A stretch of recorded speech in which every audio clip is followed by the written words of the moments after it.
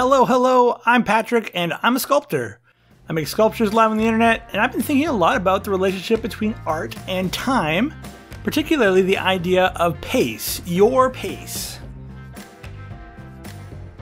Have you ever casually popped onto Instagram and been confronted with people more talented, more popular, or more successful? He says, clearly knowing that everyone has. If so, you may have started to wonder about your pace and the chances of catching up. So I made a turtle the other day, and I thought I'd share that time lapse with you while I reflect on finding your own pace. Thinking about a turtle often draws me into the Aesop's fable of the tortoise and the hare. As I remember it, the fast, braggy rabbit is challenged by the slow, thoughtful tortoise, only for the rabbit to be rightfully braggy but also lazy and for far too relatable, very nap-focused reasons. It's something of a humorous tale.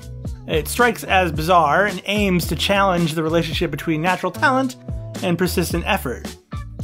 And while I suspect there's a whole lot we could reflect on there, when I started thinking about this turtle I was making, this story, and the idea of pace, I came across an intriguing origin to this tale.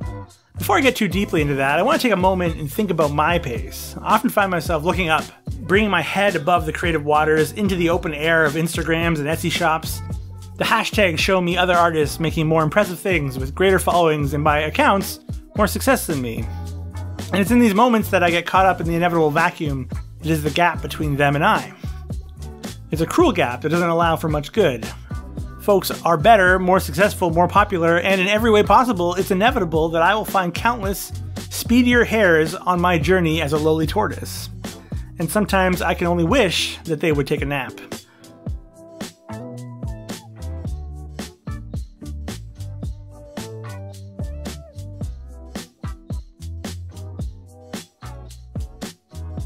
And it's here that the absurdity of the story of the tortoise and hare is critical to point out. The story is very similar to a philosophical problem of Achilles and the tortoise established by Zeno of Elea. The problem is put forward as such. Achilles, in his kindness, offers the tortoise a chance at a head start in a race. And so the tortoise begins to move, and in the vacuum of philosophical thought, Achilles can never catch up.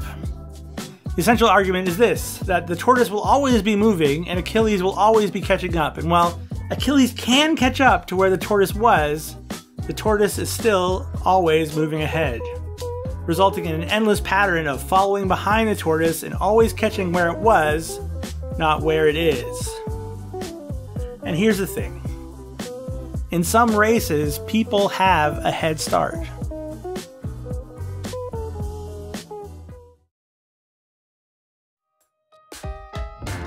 To me, this is the way I've learned to approach my pace and the comparison to others. There will always be people ahead of me. There will always be gaps between where I am and where they are. And there may even be times where I feel like I've been lapped or surpassed in ways I couldn't have thought. And this is the danger of the comparison world, of art, or just the world in general, I suppose. The rules are different for everyone. The context, the moment, the factors, they don't exist in status. So you begin and things go well, or you work hard and things don't quite take off, or when you look around and feel left behind or out of pace with the world around you, I can tell you the reasons are complicated and they aren't always in your control. So allow me to suggest something. Your pace is sufficient.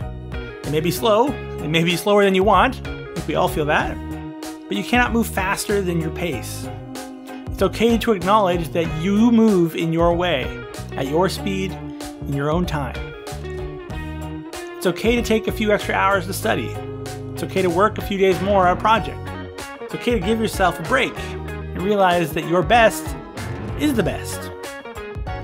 And that best, whatever it may be, is truly wonderful.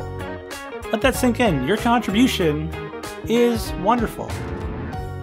So the next time you find yourself caught in a comparison game and worrying about your pace, remember the tortoise. Not because the hare napped, but because in some races, people have a head start. Run your race at your pace. Hey, let's take a look at this turtle, and I'll be back after the final reveal.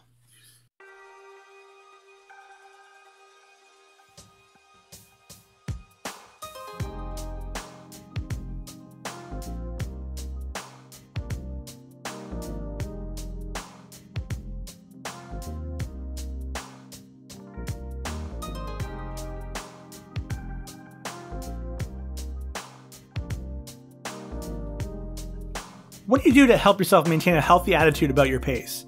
How do you fight the comparison game? Let me know what you do in the comments below. I'm sure it would be a help to me and to others trying to make their own way in the world.